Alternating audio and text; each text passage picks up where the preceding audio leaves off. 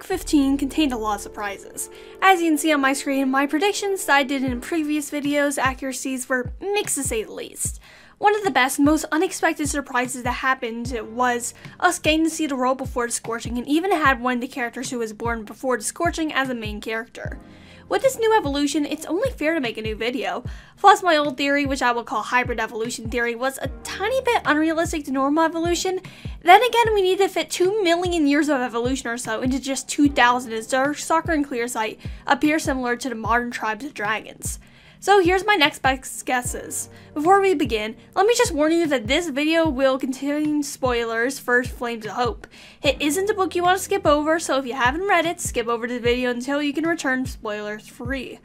Also, if you're new to this channel, please think about subscribing. I regularly post both Wings of Fire and Warrior Cats content, so you'll never be bored. And to my current subscribers, thank you so much for supporting me. Without further ado, let's begin the video. Let me just disclose something first. These are just my theories. Evolution is incredibly complicated. I also recognize that evolution is a spectrum, not a line with dots on it that are species. I just decided to pick out a few places to randomly put beta tribes. We can also not know if there are any extinct tribes. I honestly think it would be very cool if there was and it wasn't a fake out like the leaf wings. Adding on to that, dragons are sentient creatures who can make complex choices. I've done my best to add some of that into my explanations for evolution, but if a beauty standard says that red dragons are the best, more red dragons will be born, and I can't predict subjectivity. I'm sticking to my previous idea about the scorching though. Though we know it's dragon caused now, I also like to think a solar flare could have taken out scavenger technology and raised heat levels, making it difficult for them to fight back. I also think it may be unrealistic for every tribe to have started in Imperia due to how much desert there is. I think in ancient times there may have not been that much desert, but due to desertification, the kingdom of the sand slowly expanded. Because the land was becoming less fertile, there was less room for dragons, and the Pantalian tribes, Leafwings and Beetlewings got kicked out. Also, I'm not sure why dragons didn't evolve on Pantala, and it appears that humans didn't either. Whatever, I guess that's another problem for another book. Let's talk about the dragon tribes themselves now. Dragons are the most common ancestor of all modern tribes. They've mixed a variety of traits and are pretty cool. From there, we split into 3 tribes as opposed to the original 4 that I had. These tribes are Waterwings, Poisonwings, and Flamewings. The Waterwings tribe will eventually become the modern Ice, Sea, and Mudwings. I decided to merge in Icewings because Seawings and Icewings both likely have similar eyes, as they needed better protection from the fierceness and brightness of ice, or the saltiness and darkness of the deep sea. Seawings have also been mentioned twice to have blue blood. I'm not sure whether this is a mistake or not, but I'm going to take this as a clue that they may be related, and some Seawings, mainly royal ones, might have blue blood, due to their connection to the ancient Icewings, most likely through Albatross now that I think about it. Icewings also have connections to Seawings as they tend to live closer to the ocean, from what we've seen with all the fishing villages and palaces, and they spend time hunting on icebergs at sea. The Icewings most likely were the first dragon tribe to emerge fully from the Waterwings, as they have a very hard to live in environment and survival of the fittest would most likely be ramped up to the max. The temperature isolation of the Ice Kingdom may also lead to a lot of dragons not coming in and mixing their bloodlines in, aka a lot of incest happens over there in the Ice Kingdom. The Waterwings as a whole tended to be a lot thicker built. They had blue undersides and brown on top to help with camouflage. There were Waterwings for hotter and colder temperatures, and the colder ones eventually became the Icewings. The other 2 tribes split because of geographics. Mudwings were closer to shore and interbred with the other tribes, mainly the Skywings, which is how they gained their fire, while Seawings stayed at sea. Over time, the brown grew on the Mudwings, and Seawings became more blue and gained a couple more colors. After that is the Poisonwings, who become the Sands, Rain, Leaf, and Beetlewings. All these tribes have green, yellow, or rainbow type of scales. Almost all of these tribes have poison and are a bit leaner than the other tribes. They also, strangely enough, have very long tails compared to the other tribes. I have no idea why that is.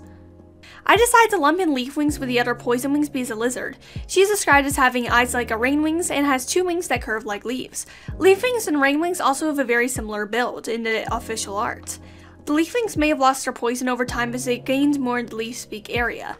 We don't know what the Beetlewings look like for certain, but I think that they would be much more thicker scaled and heavier built than modern Silkwings, hence the name Beetle. The Poisonwings split off into the Forest Wings and Scorpion Wings.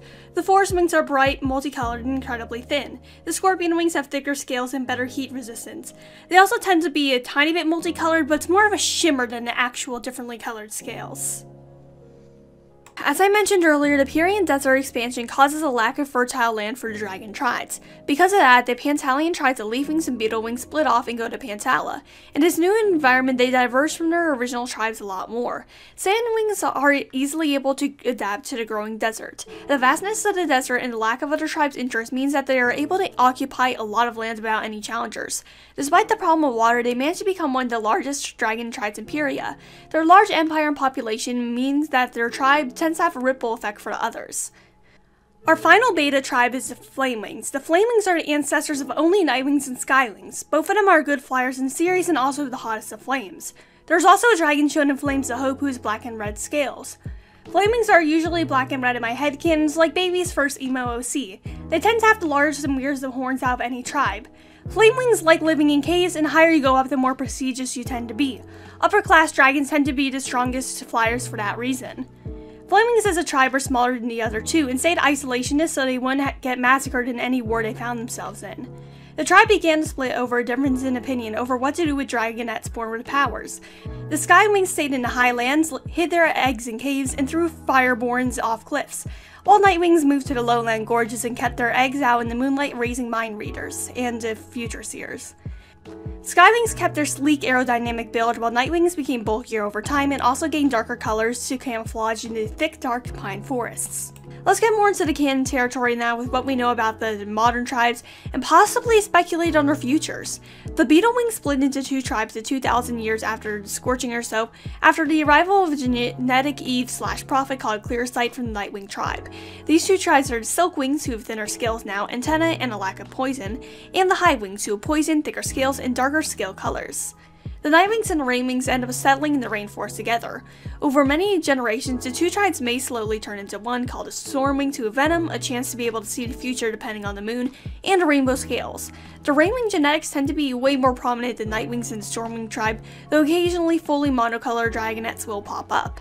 So those are all my theories on dragon evolution. Does this match up with your ideas? Did you learn a bit more about evolution? I'd be glad if you did. Even if you didn't, thank you for watching. If you like this video, feel free to subscribe. I make Wings of Fire and Aurora Cats videos pretty often, and your support means a lot to me. And to those who are already subscribed, thank you for your continued support. I wouldn't have gotten here without y'all. Have a nice day. Rogan out.